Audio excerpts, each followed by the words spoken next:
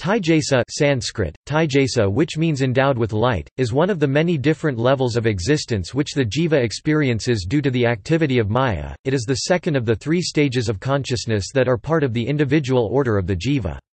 The three stages of consciousness are 1 Vishva or Vaisvanara, or the waking stage characterized by the individual gross body or Saintula Sarira, 2 Taijasa, or the dream consciousness which has the subtle body or Suksma Sarira as its object, and 3 Prajna, or the deep sleep consciousness which is the unified indifferentiated consciousness or Prajanagana and the characteristic of the blissful causal body, the ultimate experience of Brahman. Yajnavalkya tells Janaka that Inda, the kindler, cryptically called Indra, resides in the right eye, the person in the left eye is Inda's wife, Viraj, their meeting place is the space within the heart.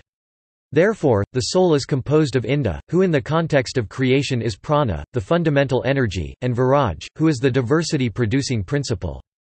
Sankara in his commentary on Brihadaranyaka Upanishad IV, E.2-4 interprets Inda as the self in the waking stage, the union of Inda-Viraj is the self in the dream stage and Viraj is the self in the deep sleep stage. He calls the self of the second stage as Taijasa, i.e. the one shining in the mind, or Hrdaya Bhuta, i.e. the one who has become the heart. Mantra number 4 of the Mandukya Upanishad Agama Prakarna reads, Svapnisthananta prajñā saptanga ikonavin satamukha praviviktabuk taijaso devitya pada, which means the second quarter pada is Taijasa, whose sphere of activity is the dream state, who is conscious of the internal world of objects, who has 7 limbs and 19 mouths and who enjoys the subtle objects of the mental world.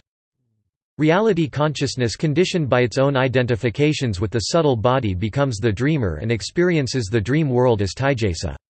The waking state ego has 19 mouths, the 5 organs of action, the 5 aspects of prana, the vital breath, the mind, intellect, egoity and sata.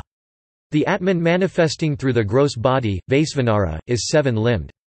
The dreamer enjoys the subtle world of objects because he is aware only of the inner world, Taijasa, the luminous and whose sphere of action is dream, and who is the inward-oriented consciousness, is the sound syllable U of Aum because it is exalted and because it is intermediate. It occurs between A and M, referring equally to Vaisvanara and Prajna, which two are, therefore, identical but itself being an unreal appearance, a phantom.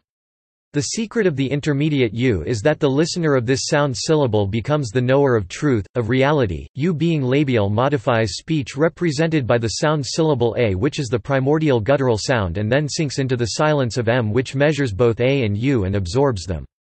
After gaining this understanding, the fourth stage, Turiya, is reached and all sufferings end. In the Tattva Viveka chapter of Pankadasi Sloka 24, Vidyaranya Swami explains, Prajñastatrabhimanina Taijasatvam prapadyate hiranyagarbhatamisasthayorvyasti samastita, that the one undivided consciousness in its microcosmic aspect is called Taijasa, and in its macrocosmic aspect, Hiranyagarbha or Ishvara, the totality because of identification with all subtle bodies of the universe. The former is the consciousness identified with the subtle body of the jiva, the reflection of consciousness.